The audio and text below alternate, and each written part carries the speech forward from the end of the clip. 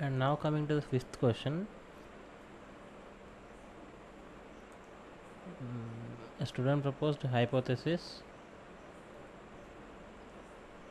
A hypothesis is less number of students are born, right?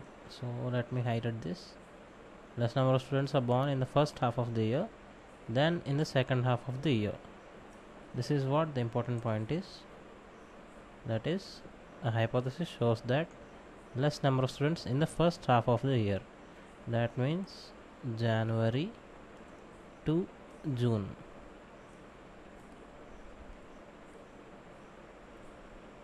And the second thing is, it is less than. It is only less than, but not less than or is equal to. This is not the case.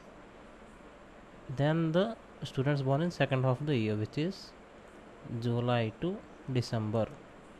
The number of this, the total number is less than this total number, right? This is what the hypothesis is, and we need to prove that to be correct. She wrote the following procedure, which uses the scores dataset to verify the hypothesis. The procedure may contain some errors. Find out the errors if present. Okay, let's go through the given procedure. Arrange all cards. Fine. A and B are being set to 0. This is also fine. If pile 1 is empty, fine. Read the top card. If date of birth is from 1st January to 30th June. Okay. Then we have to increment A. This is also verified. And now if date of birth is from 1st July to 31st December. 1st July to 31st December. Yes, this is also correct.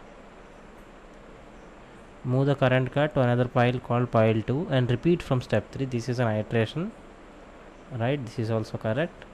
And now these are the only two options, these are the only two steps that are left for us for verifying whether if they are right or not. Okay, so let's verify these two steps very carefully. If A is greater than B, then declare the hypothesis to be true. But what is A here? A is from January to June. B is for the students, number of students who are born between July to December. So if A is greater than B, but here the hypothesis is that A is less than B. Here it should be A should be less than B. So if A is less than B, we cannot declare the hypothesis to be true. This should have been false, because when A is greater than B, it is a false, right? So this is a mistake. Line number 8, or the step number 8 is a mistake. Step number 9, if A is less than is equal to B, then declare the hypothesis to be a false. Again, if you see here, it is less than B, but we are declaring this to be false. This must be a true here, right?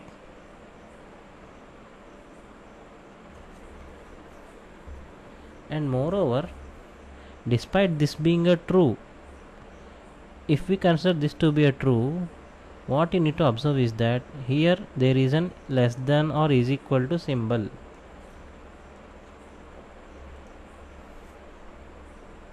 Here there is a less than is equal to symbol, but the question is asking us only for this condition, which is A is less than B. If this is true, then the above one, this should also have A greater than is equal to B. If the line number 9 is correct, then line number 8 should also be right. Therefore these two are not matching, and this is also an error, right? So C and D are the answers here, where in which they are described to be. Step 8, to declare hypothesis as true, is incorrect. This is the correct option. And step number 9, to declare hypothesis as false, is incorrect. This is also correct option with respect to the finding error question. Okay guys, and now here comes the 7th question. The following procedure is executed using the Olympics dataset. Let us highlight this. It is the Olympics data set. Arrange all cards. This is now we will be going through the defined procedure. All cards in pile 1. Good. Maintain variable x and initialize to true. We have to note down such important points. 1 second, guys. I'll write that very clearly. True. And if pile 1 is empty, stop the iteration. The top card in pile 1. If the gender is female, here two mandatory things are first is gender and nationality is Korean. Then set x is equal to false. We will be updating. If this is the condition, then x will be updated to false. So what are we being asked here? We are being asked that when will x be true, or in other words, in a question terminology, x will be true if. And now out of the 4 given options, we need to find out the correct suitable one which will satisfy the required answer, which is x being a true. So first option is there exists at least one female player who is not from Korea. If you think in this way, at least one female player who is not from Korea, let us take that there are 10 female athletes. If there is only at least one player, means greater than or is equal to 1. As there is an is equal to, let's take is equal to 1.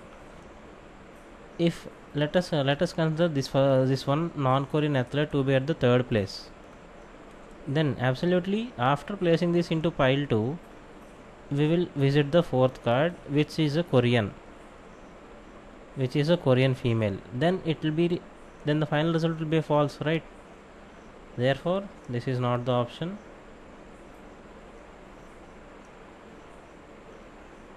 This is not the option, guys. Then there exists at least one female player who is from Korea. If this is what is leading to a false condition. See, here we are having an athlete belonging to Korea, to the country Korea. Then this is false. This is what the question stated, and the same has been given in the options as well. Therefore you can eliminate it from the right option list. All the female players are from other countries other than Korea, right? As here we saw, this is a mandatory condition. We are setting x to be a false if she is a Korean. If she is not a Korean, then it will always be a true. Then this is what the answer is. We require only this answer, right? Therefore C is the answer.